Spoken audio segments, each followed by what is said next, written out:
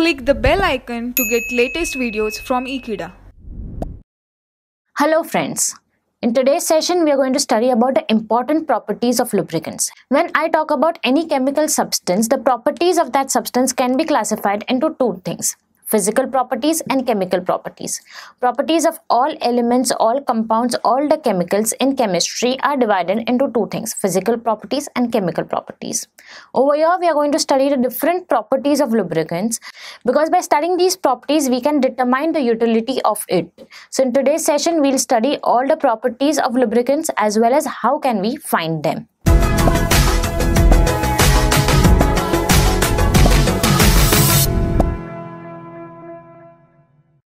Important properties of lubricants. Generally, the lubricating oils are tested for their physical and chemical properties. These are the two properties which are extremely important. Now, why are they important? If I take an oil for lubrication to a machine, now the physical property, let's say the physical property is the melting point of it or the boiling point of it. The boiling point is the temperature at which the liquid oil will turn into its gaseous form.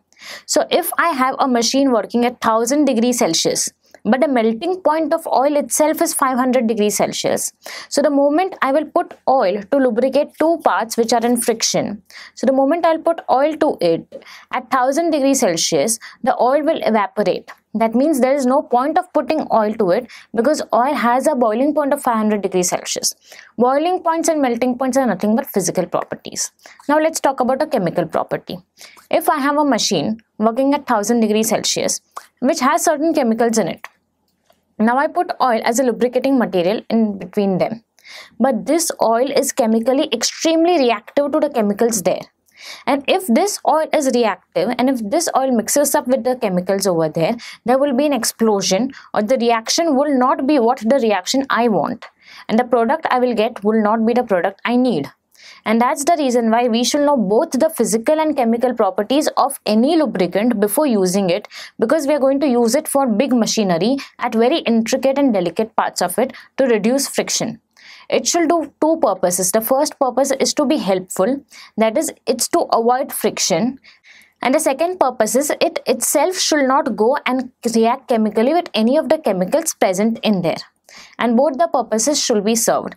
And to serve both the purposes, we should first study the properties of both the purposes. That means we should study the physical and chemical properties and see that where the oil fits in for which purpose. So over here we have listed few physical and few chemical properties.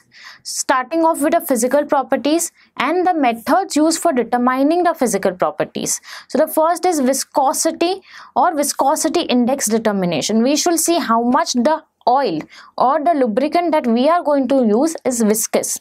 The viscosity is measured and it's given in the form of a viscosity number, and according to number we can use that viscosity of that particular oil in the machinery, and it is determined with the method of redwood viscometer number 1 and number 2. Now viscometer number 1 and number 2 are nothing but two tools. Viscometer is the tool which is used, or the device which is used for measuring the viscosity of the oil.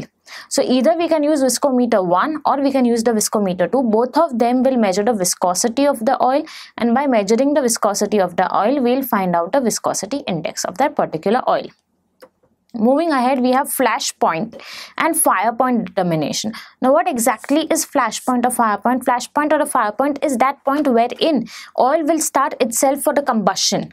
Oil itself can be extremely combustible, and we expose that oil in the atmospheric oxygen and then we heat it to a great temperature. It may catch fire. We do not want oil that we are using as a lubricating material to catch fire, or any lubricant that we are using as a lubricating material should not catch fire in the midst of machine. If that happens, it destroys the entire machinery, it destroys the intricate and the delicate parts of the machinery, and because of that we will not get a purpose served, but we'll get more damaged. And that's the reason why flash point or fire point is already checked. It's checked by two methods. The first is Abel's flash point apparatus, and the second is Penske-Martin's flash point apparatus. So we have different apparatus of it, and the flash points are already checked. Now if the flash point is greater than our normal temperature, then we do not have to worry. But if the flash point is near or in the range of a temperature or less than a temperature, we shall not use that lubricant at all, or else it will create some kind of damage. Let's move on to the third point, and the third point is cloud point, also known as the pour point. Now, what exactly is cloud point or pour point? Cloud point and pour point are that temperatures at which the wax which is there present in the oil or wax which is present in the lubricant will have some kind of cloudy effect in it. That means it will be shown in a very cloudy or a hazy format. Now, this is not very desirable, and that's the reason why we should know the temperatures at which this may occur in our lubricants, and so we can avoid that. It is done by cloud or pour point apparatus. The next is volatile matter content. What do we mean by volatile matter? Volatile matter is that matter which will easily evaporate, which will easily go away. Now, if I have oil which is extremely volatile, that means if I put 5 liters of oil over here and it's extremely volatile, that means 2 to 3 liters will just go away in an hour, then there is no point of putting that oil. That means if I have put oil between the two friction surfaces of a machine, but as soon as I pour the oil, it just goes away or it just vanishes off in the atmosphere. I do not want that kind of oil, because I want the lubricant to remain between the parts and make sure that the friction is less. And that's the reason why the volatile content of the oil should be less. It is done with the help of a vaporimeter. Next, we move on to the oxidation stability. Now, what is oxidation stability? What do we mean by oxidation? Oxidation is nothing but reaction with oxygen or addition of oxygen. Now, when I am doing a reaction and I have a lubricant which on addition of oxygen is forming something else, that is not very useful. That means if I have a lubricant in its pure form and I want to use that lubricant in the machine, but as soon as it is exposed to the atmospheric oxygen, it starts reacting with that oxygen and gives an oxidation reaction. And after giving an oxidation reaction, it itself forms an oxide, and that oxide is not what it originally was. I do not want that oxide to be the lubricant between the two parts. I wanted the original lubricant to be between the two parts, and that's the reason why we should always test for oxidation stability. Oxidation stability is done by slice oxidation test. Finally, we have carbon residue. Carbon residue is nothing but the unused carbon or the unwanted carbon which is present in the lubricants or in the grease, and that can be done with two forms. The first is Condorcet's method and the next one is Ramsbottom's method. Both the methods are equally useful for finding the carbon residue. Next, we move on to the chemical properties. We just saw all the physical properties. Now we'll see all the chemical properties over here. So these are all the 4 chemical properties, and these are the methods used to determine the chemical property of it.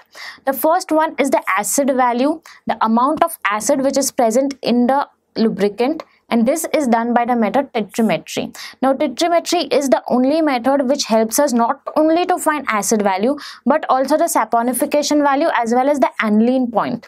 So all of these 3 can be done by the tetrametry, but aniline point also has a better method over here, and that method is known as aniline point apparatus. So with the help of aniline point apparatus also we can find the aniline point, but acid value and saponification, both of them can be easily found out with the method of tetrametry. Finally, move on to the emulsification. Emulsification is done by steam emulsification number. We get that number and then we'll find out what is the emulsification of that respective lubricant. So in today's session, we studied about the physical properties, the methods used to find out the physical properties of a lubricant, the chemical properties of the lubricant, the methods used to find out the chemical properties of the lubricant, and also why it is so important to find out all the properties of the lubricant to check its utility. Thank you so much for watching this video. Stay tuned to Ekeeda and subscribe to Ekeeda.